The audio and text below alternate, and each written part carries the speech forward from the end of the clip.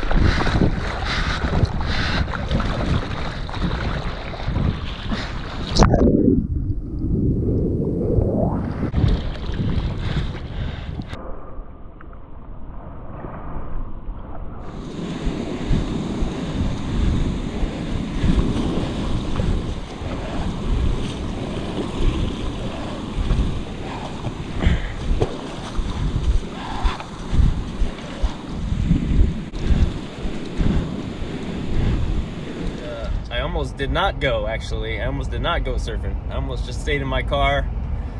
The problem with blasting your heater is sometimes you get a little too warm and a little too comfortable. So sometimes it's good not to turn up the heat in your car too hot, because when you step outside, you're just like, ah! It makes you not want to go. But I was able to get out there, catch some waves. You know, if it's a light rain, no wind, epic conditions. Not crowded at all, and it was a little lumpy, but still so fun. Thanks for joining me on this rainy surf session. Catch you next time.